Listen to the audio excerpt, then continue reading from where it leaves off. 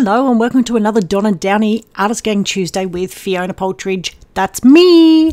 Now I have to apologise for the quality of the video this time.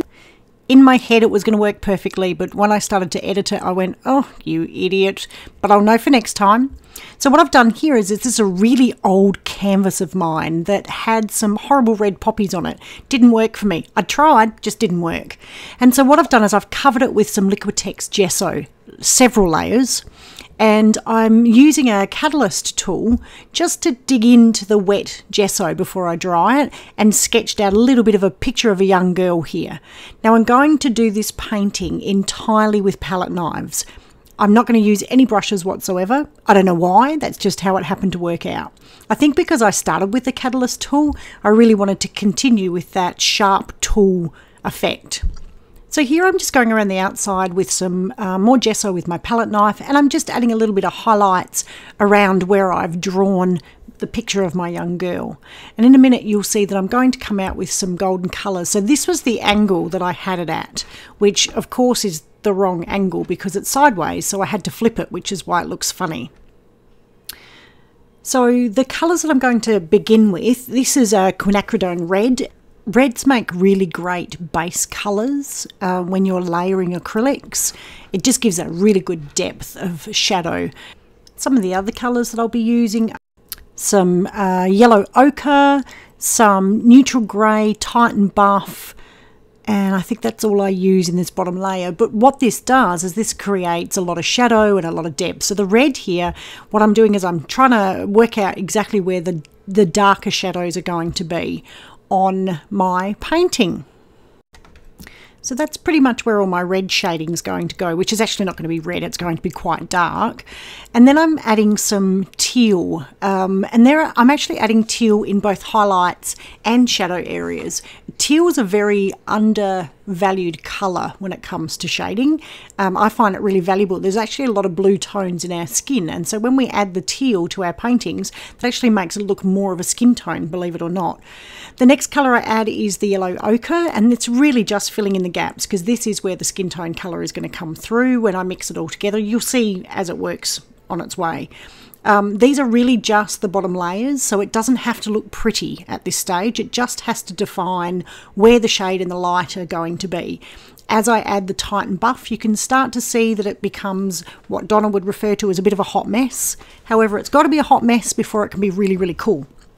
Now this is the grey, the neutral grey that I'm adding. You could also use a darker grey. I just happen to have my neutral grey out, so I found that that was a good colour to enter into those very dark shadow areas. Now with the palette knife, I'm now scraping the edges back again.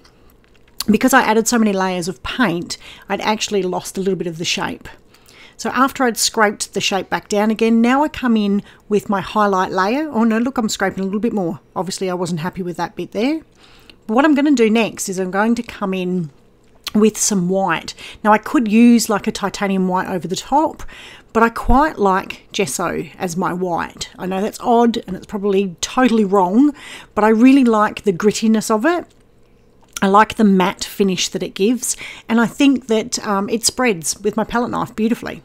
So now I add the highlights over her shoulders and down the back, and you can start to see where the light will be shining on the picture. When I look at light and shade, I imagine where the sun would be coming in, like where would the light be? And then I can start to imagine where those light reflections would occur. Of course there's going to be shadow areas as well, so that's similar areas like around where her hair is, where her hair touches her shoulder, and then of course where her arm is behind her body on the far side. Now here I'm using some Payne's Grey to put the deeper colours into the bottom of her hair. I decided that I wanted to have quite dark hair in contrast with the white light skin of her body. And so I find that Payne's Grey is a really good colour. It's not as black as Mars Black, but it still has that deep shadow look to it.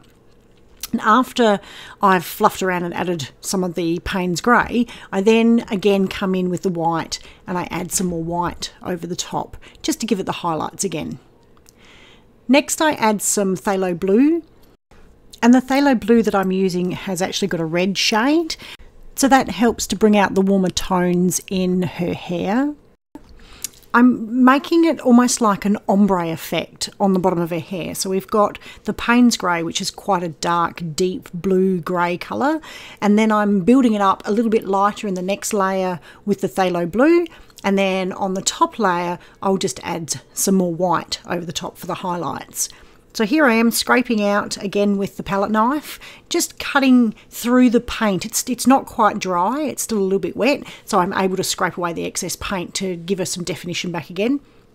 I wanted to add some more red to her shoulder. I felt that it needed to have a little bit more shadow where her hair was falling.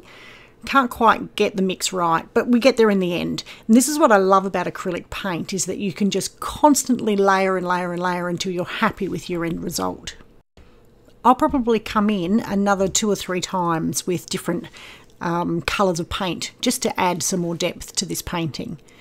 Now once I've let the paint dry ever so slightly, sometimes I hit it with a heat gun, other times I let it dry by itself, I'm coming in with some vine charcoal. This is just a soft vine charcoal, and I'm making a real defined edge. So where I've scraped the paint away, I've actually exposed the raw canvas.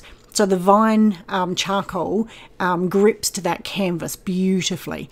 In the hair it's not so good because the paint's still a little bit too wet, but I'll come back in again later when it's a bit drier and define some of the edges around her hair. So here again I've come in with the palette knife, and I'm actually drying a little bit of the paint with my heat gun. I find that it moves in a very different way when it's semi-dry. Not completely dry, but just the top of it's dry. It moves very differently. I'm desperately trying to work out how I'm going to get the shade in her back, you know, that hollow in your back. And I end up deciding that it needs Mars black. I didn't want to put any black on here, but once I actually put it in, you know, that little dip we've all got at the top of, well, it's our bum, isn't it really? I mean, we'll just call it a bum. So you know that little bit at the top? That's what I was trying to define, was that little dip. And then I wanted to give some depth underneath her breast as well, because there's got to be some shadow there, as well as where her arm folds down to her side in the back. Now, so that it's not so black, because my goodness, Mars black is so black compared to the other colours that I've used, what I did was I just gave a very, very light coat of the white gesso over the top. And finally, I've come in with the charcoal vine and just added that last little bit of shadow around her hair and in the fold of her arm. Now, time to do the background. So quinacridone pink and yellow ochre. These would have to be 2 of my most favourite colours to put together. Pretty much mustard and pink. And again with the palette knife, I'm just going to smear it all over the background. I do add some white gesso just to kind of, I don't know, tone it down a little bit because it is a little bit too pink. And I'm making sure that I'm putting darker areas in the shade areas again and then lighter around the top. So the back of her is mainly just all dark, whereas the front of her, where her face is, and on the top of her breast, it's quite light. But underneath, again, it's going to be dark. Around the back of her hair, again, quite dark. So in those areas, I'll put in a lot of the yellow ochre and quite a lot of the quinacridone pink without so much white gesso. And this gives it a little bit of shade and light. At this point, I think I'm pretty much finished. I'm struggling with her left arm. I'm not quite sure what to do with that whole wisping off into nowhere, but I'll probably end up getting a little bit of paint and trying to disguise it and end up ruining it. But you know, that's what we do. So yeah, I hope you've enjoyed the painting. And again, I really apologise for the angle. It is atrocious, and I promise I will not do that ever again. And thank you very much for staying with me, and I'll see you again next time. Bye for now.